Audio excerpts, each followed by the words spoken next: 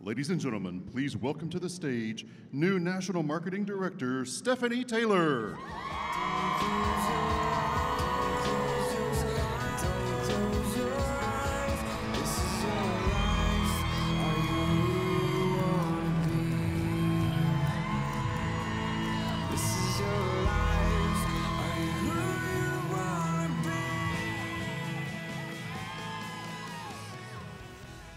Oh my goodness.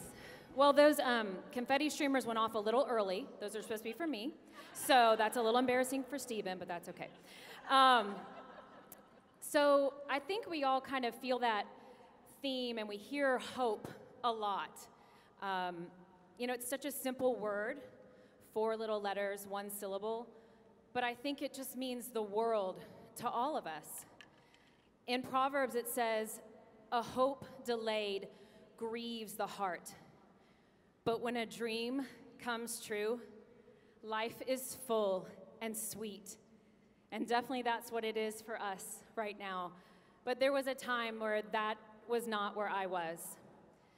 When I was 19 years old, I held my mother as she took her final breath and left this world and went to be with Jesus after 10 long years of battling cancer. And in that moment, my hope was gone. My dreams were dashed, because I never imagined a life without her.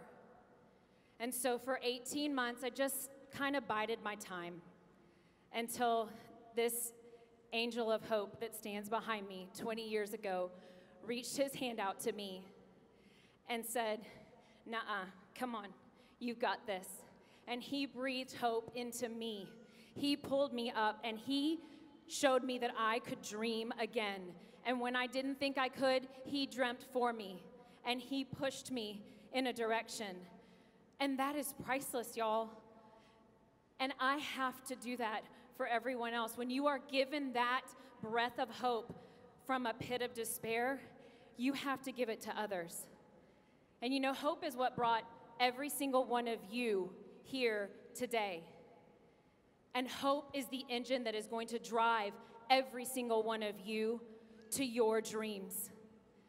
For us, our dream that's coming true, stepping into this position with this company that is amazing, means that my husband can step away from the have-to of life, the have-to of punching the clock in corporate America and all of those things that are not really his passion, but he's made those sacrifices for us. He now gets to step into his place of hope and dreaming and come home and be with us and choose what he wants to do. He can step from the have to the choose to. And all of us deserve that. We all deserve to choose, right? This is your life. One shot. That's it. Not a dress rehearsal. So it's time to get busy living in the choose and stepping away from the have to. But you know what the kryptonite of hope is fear. And it's a nasty liar. Fear breeds anxiety. And so when you're feeling fear and anxiety, kind of like I was behind stage there, you gotta grab onto that hand of hope that's reaching out to you. And I don't know what that looks like for you, but I can say for me, it starts first and foremost with my faith. It starts with my husband and my children who give me hope every single day. My team, y'all, my team. I can't even start. I don't know how many days you have. They breathe in so much hope into me, probably more than I could ever breathe into them. My sideline buddies that have believed in me, that have championed me this whole time. And the leadership of this company, my upline of Beth Leopold and Chris Strobes and Michael Heck and Gloria Cooper that have just said, "You got this, girl." They breathe that hope back in. So when you feel that fear and that anxiety creeping in, grab a hold of the hand that's reaching out for you. And then when you're filled with that hope, turn around and extend that hand to somebody else, because that's what we are here to do. As a young child growing up, my mom would read words of hope and a future over me.